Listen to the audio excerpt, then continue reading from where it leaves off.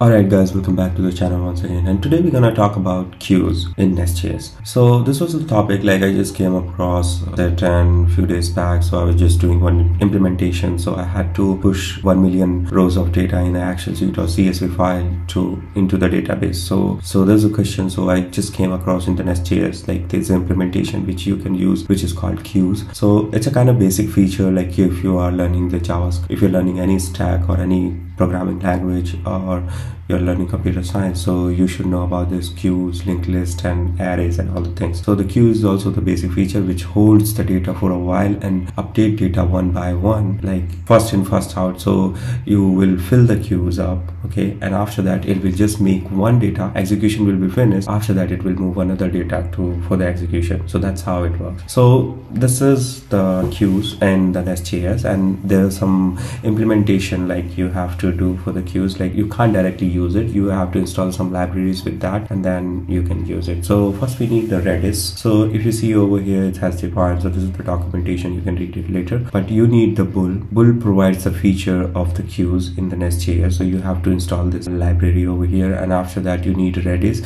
which gonna hold your data in the queue, and then it will move one by one data for the execution. Okay, so that's how it works. So first you have to do some installation into your local system. So you have to install this command, like you have to run this command to install the bull first, okay, and then before that you have to install the Redis. So Redis documentation, you can just read over here how you can install it. So I'm using the Mac OS, so I have already installed Redis, but you can just go into the command prompt, like in the terminal, and you can just write brew services. Okay, so you can just see all the services over here, how many services are running in the brew. So you can see my MySQL is running and the Redis is also running. So if I want to look at the Redis server, on which port it is running, so you could just look Redis, iPhone server. Okay, so you can see my Redis server is running on the port 6379, and this is the PID. This is how it is. So you have to include this port when you include the Redis inside your NestJS application. Just close this one and just read through the documentation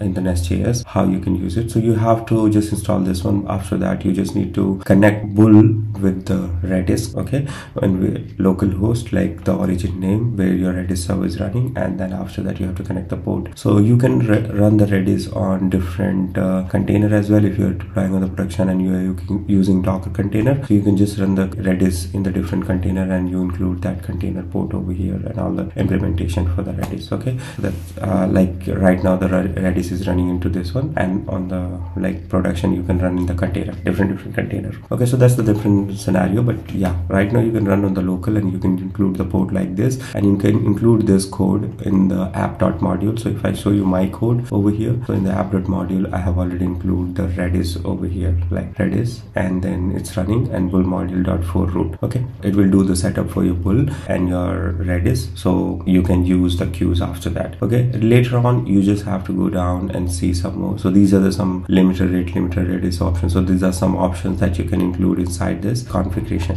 Later on you just have to use the queues. So you have to name the queue, which queue you are using in which module, and you have to register it before using that. So if I go into the code, I'll show you. So I'm using users queue. So as many as queue you are creating, so you have to register all the queues over here into the module, whichever module you are using, and then you can use it later on. So if I go into the service, I'll show you I'm using the queues over here, okay, in the find all options. So you see this .userQueue.add. So first of all you have to inject the queue. So you have to use inject queue, and then users, like the queue name, which queue you're gonna use, and after that you have to just load the dependency, like dependency injection you have to do first. Okay, so this is the syntax which you have to use, and after that you can just add the queues like one by one. So I'm running a for loop, and I'm adding, so 1 million time this iteration will run, and it will add one by one all the data in the queue, and it's gonna be added, and all the implementation gonna be run over here. So if you see, I have run the process as well. So how the flow works for the queue. Okay, first you will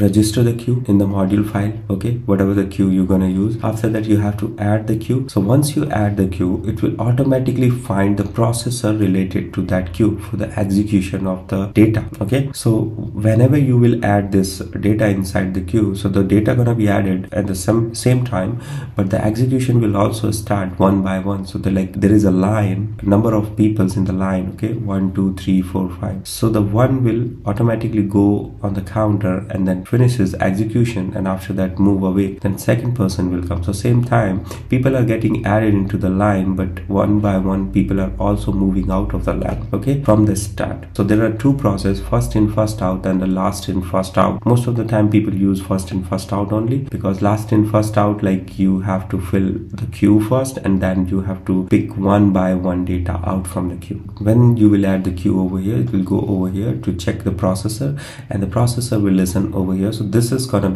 function gonna be running, and after that you will receive your data over here. So you can do whatever the execution you want to do over here. So this is the processor for queue. So as many as queues you're running, you have to write the processor for that, and then your processor will listen this, like your event will pass from the service and your process will come over here and you can do the execution. So let's try that, how it works. So you see I'm already running my Postman in the VS Code. So you can install the extension of the Postman from here. So I have installed it, and it will add over here one more line, and after that you can just add one API over here. So let's suppose I have a new collection.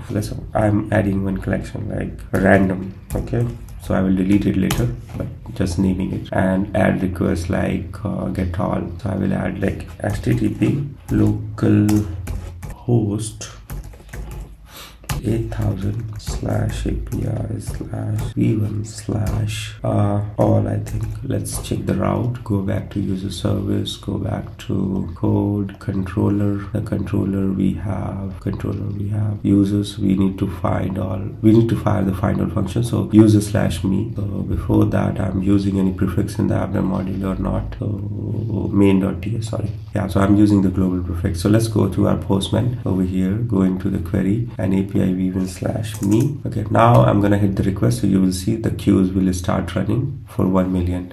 So if I send it, so it doesn't find the API v1/me. Maybe the route is different or what? HTTP localhost 8000. Oh, I didn't put the users as well. Before the me, this would be users/users. Okay, send it. So you see the queue started running, the data started getting added into the queue, and also it's printing. So it's happening at the same time because there's no any execution going on, but it's still this is kind of thing gonna happen, and it's not gonna be stuck. So right now I'm running the queue, so that's why it's getting stuck, but you can run the queue on the events. Okay, so you will trigger the event, queue will start it parallelly, and also you will receive the response at the same time. So you see user.service, so you will receive the response until all the job gonna be finished, but we don't have to do like this. We have to pass an event, so we can use the event emitter in the NestJS and then pass the event and run another function, and that will add the queue, and immediately you will receive the response in the Postman or anywhere the client side you're using it. Okay, so that's how it works. So this is the simple process you can run, and all the different logic and implementation you can learn from here as well. This is just small documentation. There's nothing much thing that you can't use it, and there is some configs also defined so that you can use. But the normal behavior is that you just have to add data in the queues, and slowly it will comes out, like make the execution. Okay, all the options that you have to include that are added over here. Like if you have queue, so you want to give the priority to which queue, which data, how much delay you want to give, attempts number and repeat, and all the things, everything you can include over here. And after that you have this is the logic which I already shown you how to add the queue. This is how you can add, and you can pass the delay like this. So I was showing you how you can pass the LIFO. So this is the last in first out method that you can pass. So whatever the data you have added over here already, so after that you can just put the comma and create another object like this and passed LIFO equals to true. That's it. So like this you can pass another option for this queue, so it's gonna be automatically implemented. Okay, so after that, yeah, that's it. And then it will show you the processor. Like the processor, you have to listen this queue as well, the execution. So you need to add the processor, and the processor will pull your one by one all the data and execute it. Okay, so this is the execution happening right now. So it's run for 1 million times, so it has finished now. So it doesn't took long time. So It's kind of thing, and it will run parallelly, and all the data will be added over there. So that's how it works. And there are a few other options. You see event listener, so you can pass the events as well. So have a look, guys, and if you have any doubt about this queue, bull, and the nest, so make sure your Redis is running on the local server, and then you can just install this bull library, and then you can use the queue easily in the NestJS. So that was just informational topic. There's not big implementation, but I was just wanna make you aware, guys. So thank you so much, guys. Thank you for watching, and I'm gonna meet you in the next video with a different topic in the NestJS.